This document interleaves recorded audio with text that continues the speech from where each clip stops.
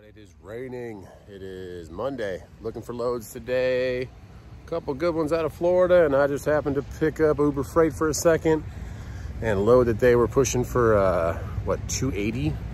A 60-mile load was up to 500. So I said, hey, I'll take that. So I ran up there, got it, ran on the way back down and picked up an oil filter.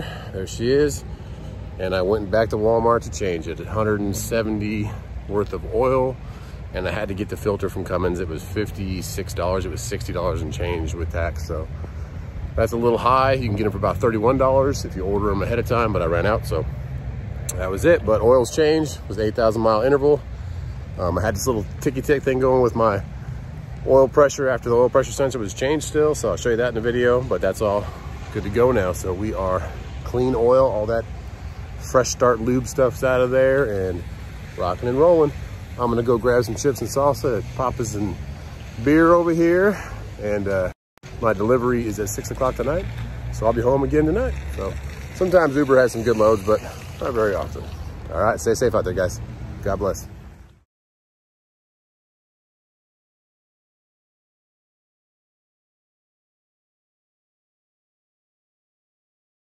All right, so with all that special startup lube and everything on the new engine assembly, you want to do an oil change at 8,000 miles as suggested by Hey Guy and Jerry. So I just did that. It was raining outside, so I got a little wet, but one thing I noticed is even with my oil pressure sensor being replaced, because I thought it did go bad, it had a little shorten it. It started working a little bit at the end, but the oil pressure would kind of fluctuate. It would just bounce around a little bit, and even at idle. So I thought it was just to do with all the lube and stuff in there, but a lot of people said these filters get clogged up. So now it is responding way better with the fresh oil and the fresh new filter.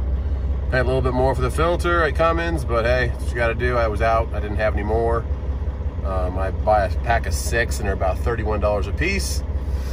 But changed it right here in Walmart like I normally do. Thank you, Walmart. And they have a recycle tub right over there, so you can go ahead and pour your old oil in there and throw away your trash and leave no imprint on the environment. So this poor guy though came in with a bunch of flat tires. Hope I can get to him. Alrighty, but that's my oil change, 8,000 miles, and she is purring again. Let's go for another 15.